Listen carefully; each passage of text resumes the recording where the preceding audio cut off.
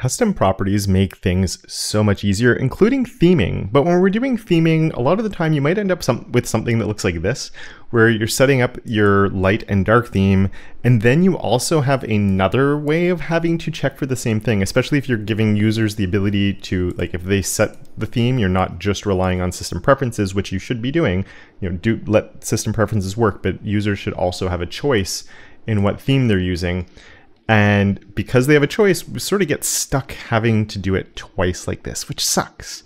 Well, it used to suck, because my front-end friend, there is a better way of doing it now using modern CSS, and which we're going to be exploring today as part of my Style Query Spotlight series. So to get started with this, you're going to see how amazing this is.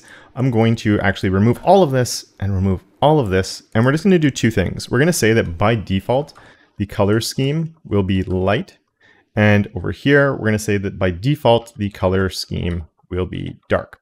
And so we could also just do a light dark up here, and then we don't need to include it here, but I'm just being explicit between the two. And the one advantage with that we didn't see before, and actually it's sort of breaking things a little bit, but you can see with my system selector now, it's always dark because my preferred color scheme is set to dark. So it's always setting the defaults for my inputs and other things. It's going to a dark theme. The next thing I'm going to do is add one custom property up here. So we're going to say that I have a theme, because it makes sense, right? Our theme, and I'm just going to put in a sun emoji.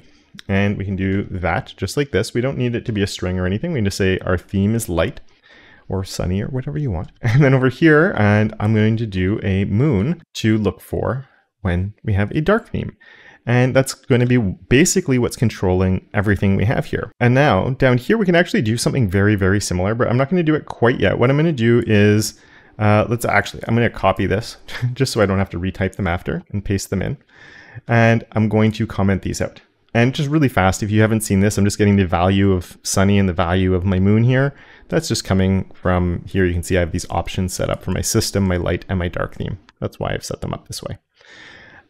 So here, where I have, this is my light theme right now. And what we're going to do is I'm going to include this in my body selector. So we're going to say body, all these are going to get set. And you can see actually now, this is the only way they're getting set. So no matter what we're doing, we're stuck in our light theme, which we don't want. So what I'm going to do is I'm going to come down here and I'm going to do an @container. And in here, we're going to do a style, because I said this is part of our Style Query Spotlight. We're exploring the amazing things that style queries enable. And we're going to remove all of this from here, and we're going to put that in here. And the only thing we need to look for is if our theme is set to dark. So I'm going to copy this, and I'm going to paste that here. So if we have a theme of dark without the semicolon, there we go. You can see the dark theme has come back. And so if I'm on my system, oh no, it's broken again. This is normal, don't worry. But the system setting is working because my preferred color scheme is dark. So we're getting our dark theme kicking in right here. Now, remember I said I'm commenting this out. And the reason I commented this out, and I just realized I have SCSS enabled for some reason on this, because I have the single line. This should be, the classic CSS comments here, but it doesn't matter too much. Just if you're wondering why I have single line comments. I have SAS enabled. I'm not using it in any way for this demo. But what we want to do now is actually get these to also work. Let's turn this one off and put this. And then I'm going to do the same thing here, where we're going to come in and do this. And now I'm going to take this, copy that for my dark. And so a little bit of duplication coming in here. And put this right here. And because this is all on the root, in a way, maybe I might not even need all of this. I think I do though. Because if I did this correctly, this means that by default, this is what's going to kick in. But as soon as we come up here where I have my color picker, if I choose light, it should then I have a root that has this value. It's going to switch the theme over and switch the color scheme over, which means my scroll bar and other default things I don't have any CSS for are also going to switch. And then it's going to jump from the old one of this over to what we had, or to those styles there. So let's see if this works. Or if I go light, we get a light theme. And you can see the scroll bar has switched over to the light theme. My select has because of the color scheme, and everything else is switching over because we're going between the two themes. And so we have a light and a dark, and I can just go back to my system styles as well.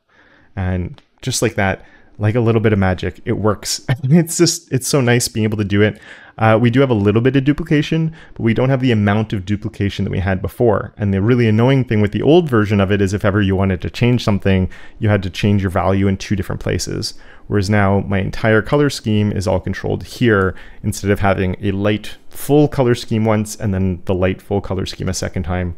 We have it all in one place. And while this works really well for site level theming like we're doing right now, if you're doing it at the component level, it also works really, really well. There's some really good stuff you can do with that.